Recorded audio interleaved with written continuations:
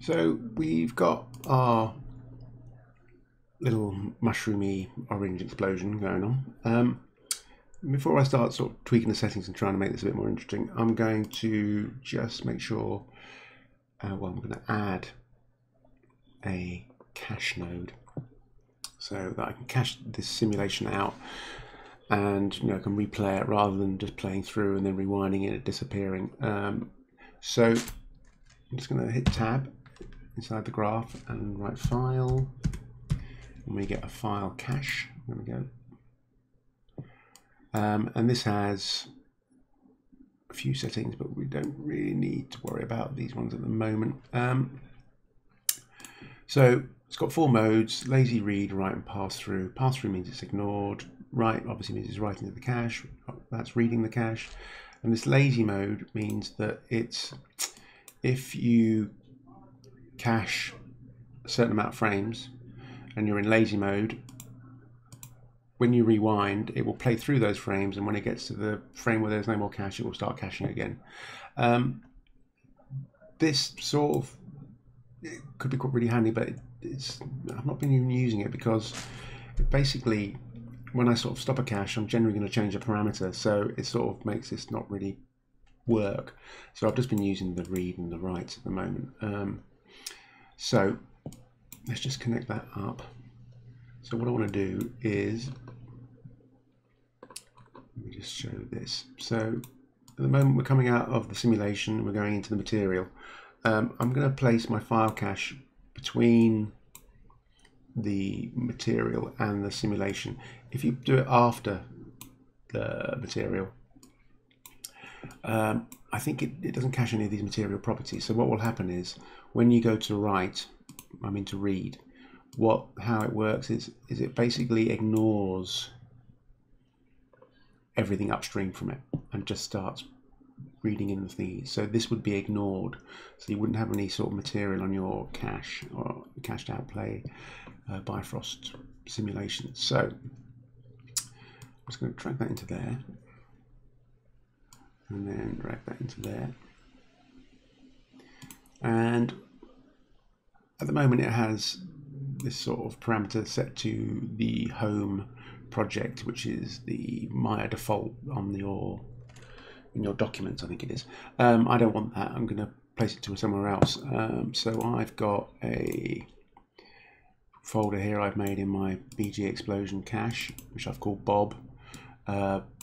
.bob is or BOB is the file format that Bifrost use for caching.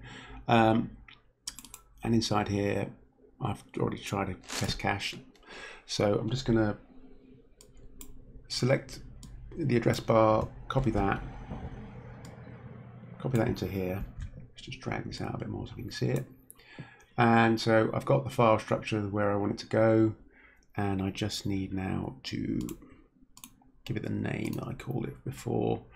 Rename, just copy that and replace that there with that. Make sure, I think what have I done wrong there? Yeah, I accidentally got rid of one of my slashes, and the slash denotes that it's a folder structure.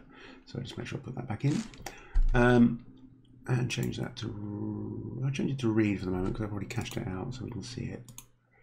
So we've got our file cache there, comes out of the simulation Aero, goes into our material. If I rewind now, is that going to work?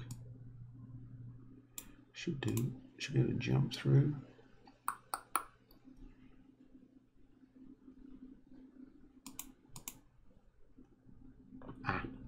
Right, so I've got a little problem here where, because I've slightly changed this structure, this is erroring. When I go red, it means they're not working properly. And I'm not 100% sure why it does this, but sometimes when you change the sort of network, the output stops working. And I think it's to do with what's being fed in here changes, and this output is set to be something else. So if this does go red, what I would recommend is you just right click and delete the port, and then just reconnect. And you should get that. So now we're reading that cache. So you can see I can just jump through here. Every time you reconnect to this, you do make new BIF objects. So I'm just going to delete those first two. I don't need those. Right, so I've got this cached out, and I did a little test of it just so we could see it from before. And this is what we got so far for the first 60 frames. You get some nice little sort of movements here, but it's not very explosive.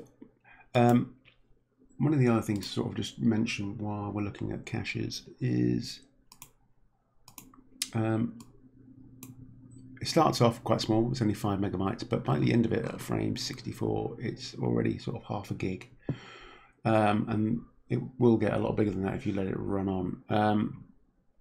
And that's something to be aware of. You can end up with massive amounts of data, which can sort of slow everything down. So one of the ways you can control that is controlling the resolution, which I'll talk about in the next video.